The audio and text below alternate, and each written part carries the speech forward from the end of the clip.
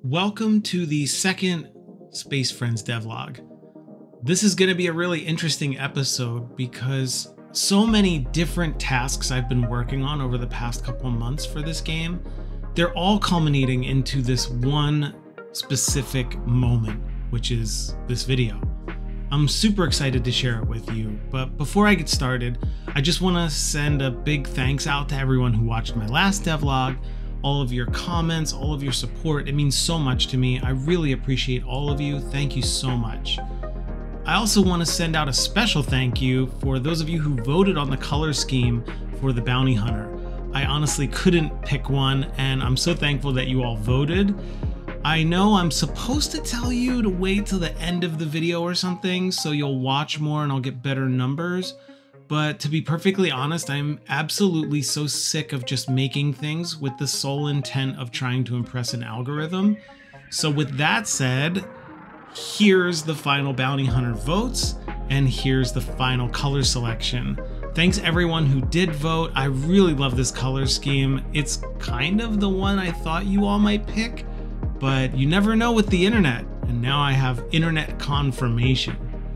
I also just set up a Patreon for Space Friends, so if you're a fan of the project, if you like this content and you want more regular updates, or you just want to help financially support it, which I would greatly appreciate, head on over to the link below in the description. Thanks everyone. Finally, for those of you who are just joining, I want to welcome you to the devlog and Space Friends community. I want to give you just a quick summary to catch you up and let you know what you're getting yourself into here. So Space Friends is a space road trip survival game. It's inspired by the planet jumping mechanics of Faster Than Light, the real-time traveling and random events of Oregon Trail, and the friendship building of Mass Effect, particularly Mass Effect 1, which had a huge impact on me. There are definitely some sprinkles of roguelikes and choose your own adventures in there to keep it kind of fresh and make the mechanics really exciting. But overall, that's what you'll be doing. So what's the story? The story is you and 3 crew members receive a distress signal from the greatest friend in the universe. It's a difficult decision, but ultimately you all decide, yeah, let's go do this. So you start traveling to distant planets, making new alien friends, making new alien enemies, and hopefully not dying before you make it to the end. Did I mention there's space pizza? Because there's definitely going to be space pizza. More on that later though. Also, I won a Twitch grant a year and a half ago to start making Space Friends. And ever since I started on this project, I fell in love with creating this world. If you want to hear more about how I got started and the whole Twitch grant, definitely check out the first devlog right here. Okay, with all that out of the way, let's get into it. I want to start with how I view game production because it'll help you to understand why this moment in my game, Space Friends, is such a huge event. I think in game design there's 2 types of tasks, vertical tasks and horizontal tasks. If we put the start of the game development here and the completion of game development here, you can see that tasks have 2 dimensions. They can go up and down, or they can go left and right. A vertical task is a task that goes only up and down. Well, basically up. It's not dependent on any other tasks to be completed, so as soon as you finish it, you just move to the next task and it gets you closer to your goal. Think of something like adding jumping to your character in a platforming game. You'll sit down and your character won't be able to jump, so you pull up a YouTube tutorial, you start coding, and then in a few hours, maybe even less, it's done. You feel like the greatest game designer who ever game designed. So what about tasks that go left and right? I call these horizontal tasks. These tasks require many smaller tasks to be completed before you can finish the main task. Think of this as like the bank heists in GTA. You have the bank heist quest, it's the main quest, but before you can do it, you have to case the location, recruit a team member, prepare all the tools, buy the costumes, all that stuff. So in your game, as you map out your smaller tasks you need to do before you can complete the main task, you start to realize that this task doesn't feel like forward progress at all. almost like you're on a treadmill. You're really close to completing it, but you're not moving closer to the goal, it seems like. So instead, this task becomes horizontally much bigger, and sometimes they even get bigger the more you work on them. A great example of a horizontal task is making an inventory for an RPG. At first glance, you may be inclined to just write on your task list, "Make inventory system," and that might actually sound reasonable. But then when you start to build it, you realize it's not that simple. You actually need art, like icons and potions, before you can begin. You need a layout for the UI before you can begin. You need to plan for what happens when the inventory is full. Then there's the dreaded saving and loading, and you have to decide if you'll allow stacking of similar items. It goes on and on. Before you know it, you're weeks in on something that hasn't looked any different visually since the first couple days you started it. In my opinion, a game designer's ability to navigate these horizontal tasks reveals their ability to complete the game at all. And I know that sounds harsh, but it's really not meant to be. I think as game designers, people fault us for our inability to plan out development timelines that are real. People always look at us and go, well, how did you not know that was going to take longer? But we don't think about horizontal tasks because we're so enamored with the rush of vertical tasks. Vertical tasks are so delicious because they bolster our confidence and they make us feel like, wow, when I sat down today, the character couldn't jump. Now they can. Imagine what I'll do tomorrow. It also doesn't help that you get the external feedback of showing people. Your loved one or a friend may have seen your game the day before, and now when you show it to them, they can jump and you see this elated look on their face. You just feel like you brought so much joy to the world and you did it with ease. I feel like this causes so many devs to end up building external reward relationships with these vertical tasks because they make us feel so good. But the truth is, as you progress on your game development, you will have less and less vertical tasks and more horizontal tasks. That's because anything of great complexity is probably some of the main reasons why you set out to make this game in the first place. So here's a couple of ways I try to get ahead of these kinds of tasks, and maybe they'll help you too. First up, if you don't already, make a task list. Taking all of those things that you want to do in your game and putting them down into something like a Trello board is so helpful. Also, games are one of the most complicated multidisciplinary mediums you could ever work in. So it's really taxing on your brain to keep remembering all of the things that you want to try and accomplish. 2, when you do write down a task, just take a moment to think, is there anything before this task gets completed that I have to wait on or I need that I'm not thinking about? You'd be surprised how if you just ask the question, your brain will fill in the answers. And one final tip, probably my most important tip. Try to save your vertical tasks. It's so enticing when you start to build a game to do all of the easy, quick, and impactful tasks up front. But if you do them all like that, then you're only left with the hardest things. And this can really crush your morale and sometimes even kill your game. Okay, with all that said, in this devlog, I'm about to complete the single biggest horizontal task in my entire game so far. And that task is talking to aliens on the bridge. To do this task, I'll need to make the bridge in 3D, I'll need to make an alien in 3D, and make a minigame where you translate alien words by playing Hangman, because that's how you translate what aliens say. So let's start with the bridge. When I first started making Space Friends, I really didn't think much about the bridge. It just seemed like a funny throwaway room, and I figured it'd be fairly simple to make some 3D furniture, some chairs, some computers, import it into Unity, and done. So I loaded up Blender and nope. This is what I made, and it's been in the game since I made it, and I cannot stand to look at it. I decided to bring in some professionals.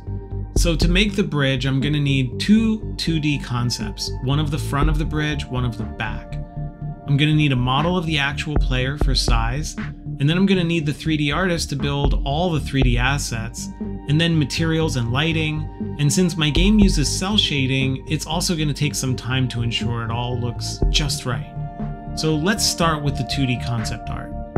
For some cosmically lucky reason, when I was searching for a concept artist to work with, I found out that the brother of my 2-year-old's babysitter makes amazing alien comics. Yeah, you should definitely check them out. We immediately started on the bridge. For context, this was 4 months before this video you're watching, so that's when I first started working on this bridge. I always make a mood board when I design games like this with big worlds, so I knew the general direction of what I wanted the bridge to look like, but that wasn't going to be enough to just give to a concept artist. By the way, my personal preference is to use Pinterest when making a mood board for a new world or environment or even just a character. I'm always amazed at how I start with a board and I pick 1 or 2 pictures, and then it shows me all these different possibilities that I can choose from until eventually I can see the world in just a few pictures. And more importantly, I can share that concept with anyone who works on the game so they can immediately pick up the vibe. I shared this mood board with James, but I wanted to give him something more because I had a really clear vision of what I wanted. I just didn't know how to get there.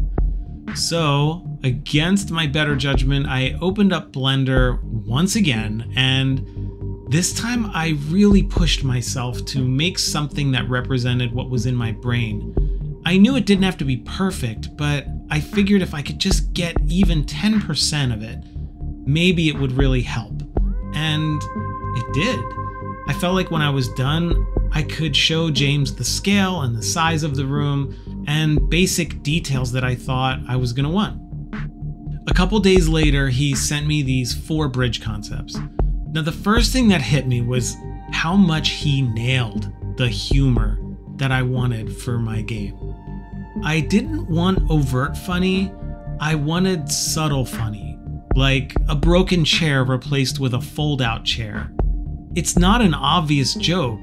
I don't even know if it is a joke, but if you think about it a little bit, it's pretty humorous. Like, we're in space in the distant future and they still use fold-out chairs? For the bridge? Like, these chairs are supposed to be bolted to the floor for when an enemy ship attacks and everyone has to flip over a railing. Yeah, so this is my sense of humor.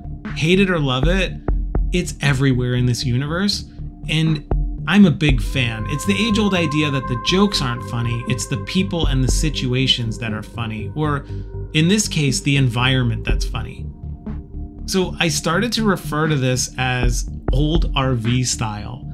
Like how new RVs always market themselves as cutting-edge luxury with space-age solutions for traveling, when in reality these solutions start breaking the moment you drive off the lot, and you end up with parts that need to be held together with duct tape and screws, and over time, because everything is built on top of itself, you can't fix the shower door because you can't do it without replacing the entire wall, which was discontinued 5 years ago. Yeah, stuff like that. So this ship, okay, I don't have a name for this ship. Maybe you guys can help me out. If you are inspired and you feel like you have a name for this ship, can you shout it out in the comments section below? So yeah, this ship, the blank, was a luxury mid-budget ship 20 years ago. But now, 20 years later, 3 different owners, a few collisions with asteroids, it's definitely showing its age. So this old RV style and these little details, I mean, I don't know, maybe no one will really get them, but I love them and they make me laugh, and I believe they all contribute to my unique take on space. So I'm just gonna keep going and seeing where it goes. So, okay, old RV style, great. Back to these bridge concepts. None of these bridge concepts felt like they were the one. So instead, I picked the parts I liked from each one, and James did another pass.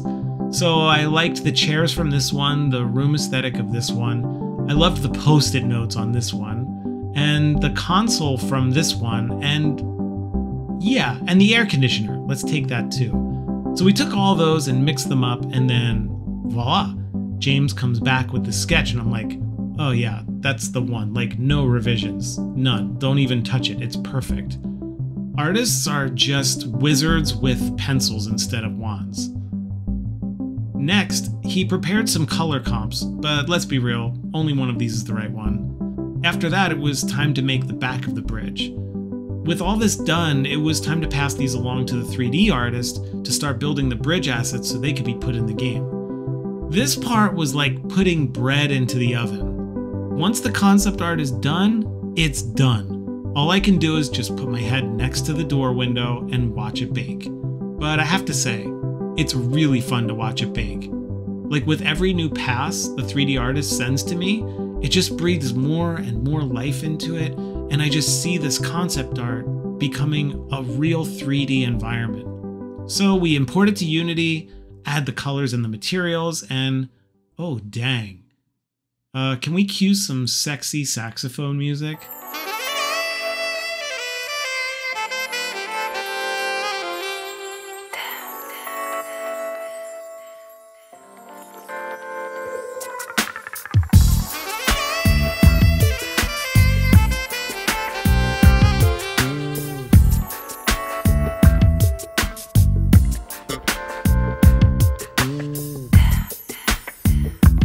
And with that, the bridge is done. 2 more tasks before talking to an alien on the bridge is a task of the past. So let's make an alien. For the alien, I had James just look at my mood board. We had a bunch of Discord calls talking about what I was looking for. For some reason, this frog alien catches my eye. Maybe because the only reason I play Star Fox is to shoot Slippy out of the sky. Love you, Slippy. But either way, we start with this one. So I wanted them to stand up, have an eye at the end of their tail, wear a utility belt, and have a tongue head inside their mouth, which is actually what's controlling the alien. Almost like the frog is an exobody and the tongue head controls everything inside and can pop out to talk to other beings when it's safe. And their skin is semi-transparent so you can see their internal organs and bones. Yeah. All that. Finally, I wanted to make the face a little more bug-like and cross that uncanny valley, like, is it a bug or a frog or an iguana? And just hit that sweet spot of, I'm not sure. So with all these changes, James starts the final T-poses for the 3D artist and the colors, and let's just bask in this moment where I didn't know how much it would cost, both in time and money, to build this character in 3D, because as far as 3D character design goes, I believe this character is like going to a restaurant and ordering the entire menu. Yeah, let me walk you through some things I learned about making a 3D character that might help you when you make a 3D character. So, first off, humanoid characters are the easiest. In this case, this isn't terrible because it is a humanoid. It's on 2 feet, it has 2 arms, but making a tongue head that pops out of the mouth and having a sentient eye tail, those things were more than just your basic run-of-the-mill humanoid. The other thing is semi-transparent. Even thinking about this character, it's like, is there anything I didn't put into this character? Anyway, semi-transparent. This requires the 2D artist to make comps of the organs and bones, which I am obsessed with, but then the 3D artist had to make all those internal organs and paint them and then rig them and then animate them separately. This is exhausting even to talk about. I hope this is helpful. And are you ready for the big one? Organic material and layering. So the skin of the Alonza are like frog skin, kind of bulbous, rounded, and like thicky boy. But then on top of that, the utility belt had to be its own separate thing, but move with the organic skin material when it moves. So this was really like the main course. So now I only make characters that are humanoid and have no organic material, they are not transparent, and they only have 2 eyes. So, just kidding. Alright, moving right along, this character ends up taking over 6 weeks to build. Now, my 3D artist is only part-time, I can only afford 5 hours a week, but still, in 6 weeks, that would be 48 hours? That's like a full week of a 3D artist just working on one character, which, if I want my universe to be filled with spaceships and aliens and everything, this game will never get done. So, yeah. Anyway, totally worth, because at the end of it, I love this character, and I learned so much, and I feel like this character was an anchor point for what the rest of this universe is going to look like. Like, fun, could be dangerous, unexpected, humorous, all of those things I feel like this character embodies. Oh, and friendship. I mean, who doesn't want to be friends with this guy? Okay, so let's go back to the task list and we can cross all these off. Now for the final part, the Alien Translation Hangman minigame. So this all started because in Space Friends, I had this idea that you won't be able to beat the final boss of the game alone. So as you travel the universe, you'll come across different aliens that you can become friends with. And if you do, when you get to the end, they'll actually show up and help you defeat the boss. Now, if this sounds familiar, it should sound familiar because it is the best part of every RPG. And you know what I'm talking about. You're a kid, your mom wakes you up way too early to go to school. On your way to school, the end of the world starts happening. You have to be the only person in the world who can save it. And so when you go on this adventure, you end up meeting all these friends who ultimately go on this trip with you, and you go to the very end of the game and you defeat the boss, and you just feel like you met the best friends in the world. So that's a tall order.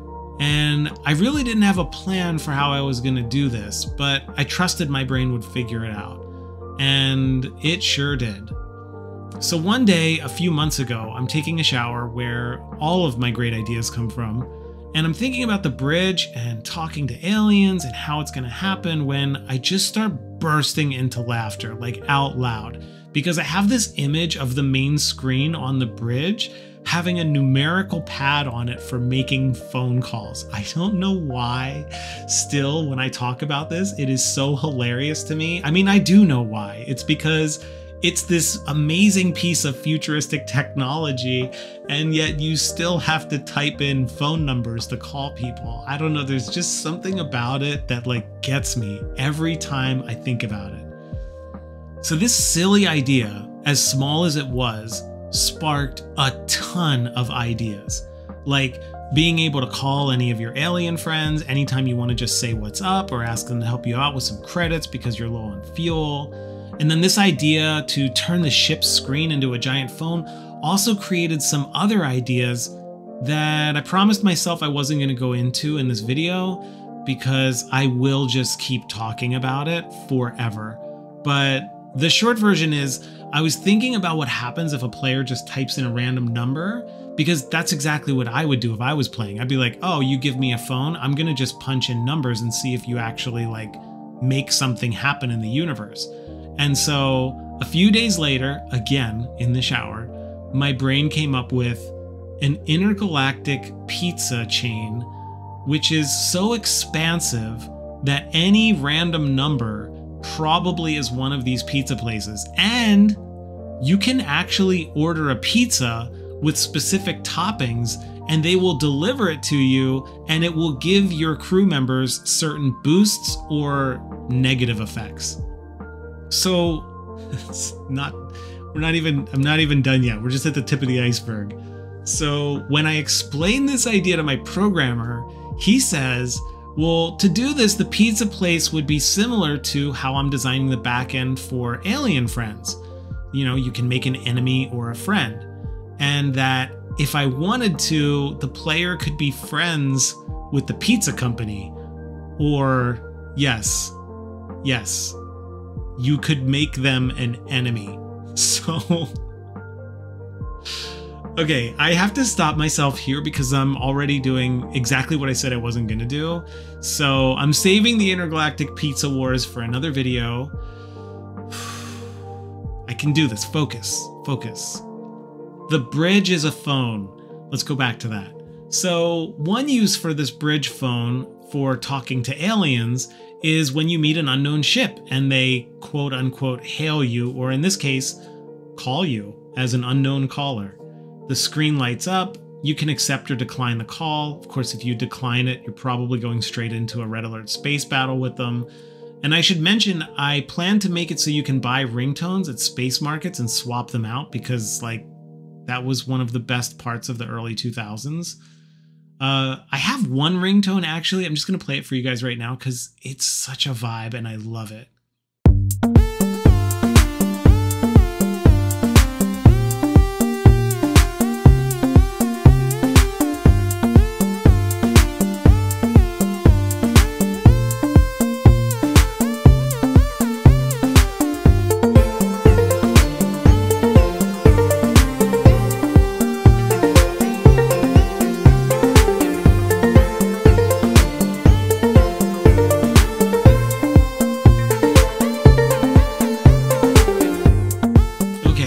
So then when you accept the alien's call, you have to figure out what they're saying because you've never talked to them before. So you have to play Hangman to figure it out.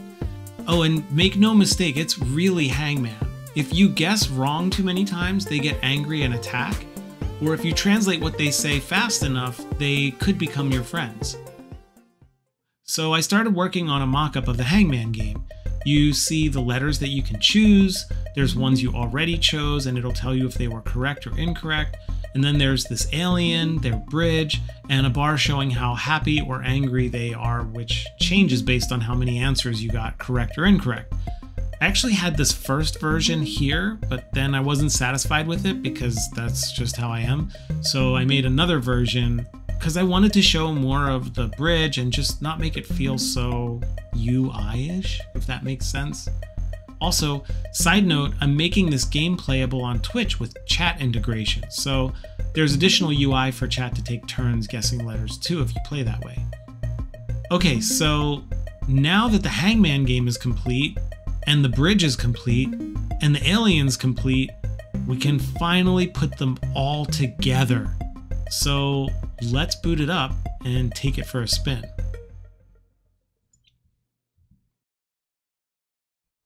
Okay, well,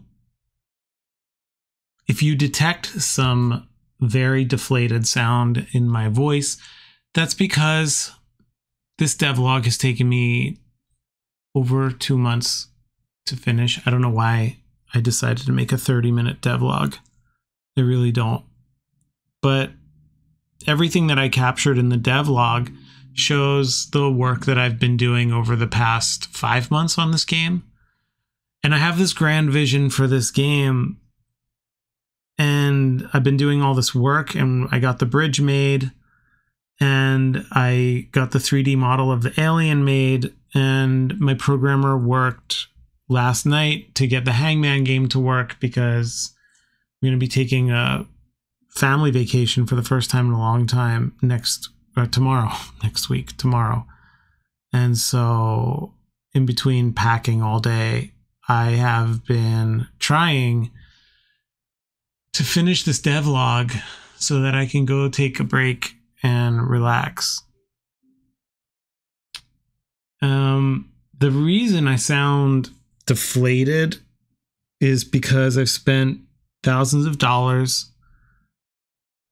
over the past couple months to build this vision, and I feel like I'm sitting in front of something that is telling me it needs still so much more work. And I thought that I was going to have this grand reveal, and I thought that it would be like crazy amazing. And what I really feel like is I'm just like gluing and stapling things together in the back of a bus while I'm headed to school to turn in my project.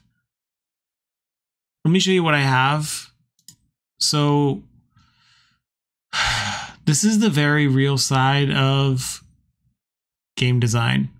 You try to build something and then you realize you're way deep and that what you spent all your time building doesn't look like what you want and doesn't play like what you want, and you just have to go back to it.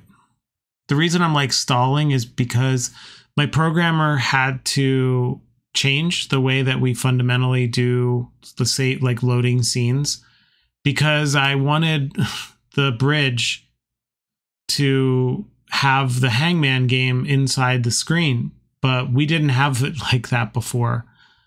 Before, you would be on the bridge and then it would just load a different bridge because none of this existed, so we didn't know. And so you would just play the hangman in a different place. And so last night I was talking to him and I was saying, it'd be really great if we could just get like the hangman game to appear inside the main bridge that we just built. And he's like, well, the game doesn't work like that. We didn't build it that way. Don't mind the clipping. That's just, just mocking me. So anyway, he got it to work, but it's a whole new system. So it meant that we had to break other things. Like, for instance, we had to break the fact that you would press start before and you would see a star map and you could pick where you were going. And then you would see like your ship traveling. But just to get this to even work so we could show it, he had to basically break all of that because it has to be rebuilt now, because it's not going to instantiate a different separate place to play the game. It's going to happen all right here on the screen. And then even still, I feel like when I look at it, the screen is like so tiny. Oh man, struggles. Anyway, so I'm going to press start and what you'll see is the incoming call. I don't know why it's artifacting like this. I have a feeling it has something to do with the shader, maybe. I don't know. I don't know. I don't know why it looks like I can't even think of a funny metaphor. That's how like burnout I am on this. Anyway, you press accept and then this doesn't line up. I have to fix that. The alien, we had the animation for the alien, but I can't get it to work for some reason. I reformatted this because it needed to be all reformatted because it's a different size now.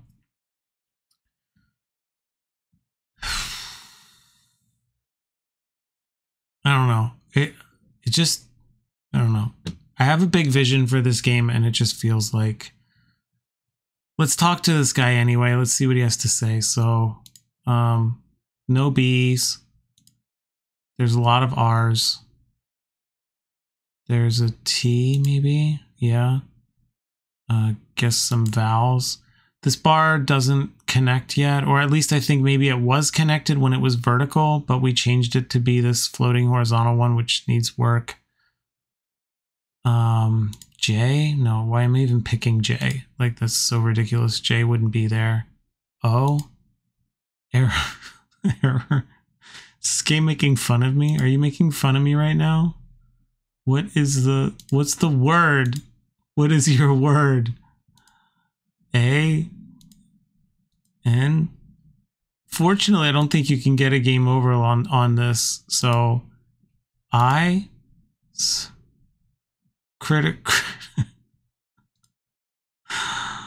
critical error. So rude. So rude. Oh my god. If you see this too, all these black screens, none of these lights work. I was going to try and get that done this week. It doesn't work. I was able to get this camera spline thing in, which is a great plugin on Unity, but I couldn't make it like dynamic. So it was before like floating behind, but then it would be too far away from the screen because the screen's too small. Ah, dang, man.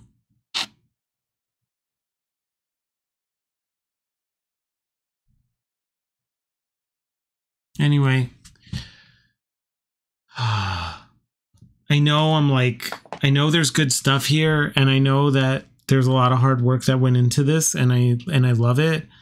I just don't feel great about it right now. So I just want this game to be, I want it to match what I see inside, and it's not doing that right now.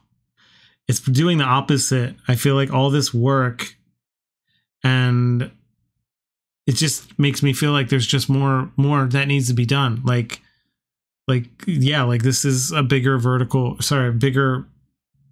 this is a bigger horizontal task than I thought it was. It's just not, it's not that easy. There's still a whole lot of stuff that has to go into this to make it work. I'm going to end this devlog here, guys, because I gotta get this devlog out and up. And I really appreciate you guys sticking along with this journey. I'm going to go to the beach with my family for a week. I'm going to clear my mind. I'm going to not look at this and come back with fresh eyes and be ready to do whatever it takes. Because I'm going to tell you right now, I got a vision in my mind for what this game's going to look like and how it's going to play and how it's going to feel. And we're not there yet. We're not even close. We're not even close to what my vision is for this game. All right. Thanks for hanging out, guys. I hope you enjoyed this devlog. I wish I could leave on a high, but that sometimes just isn't how it is. Sometimes not how it is. All right. Catch you guys later. Curtis Wow. Ow.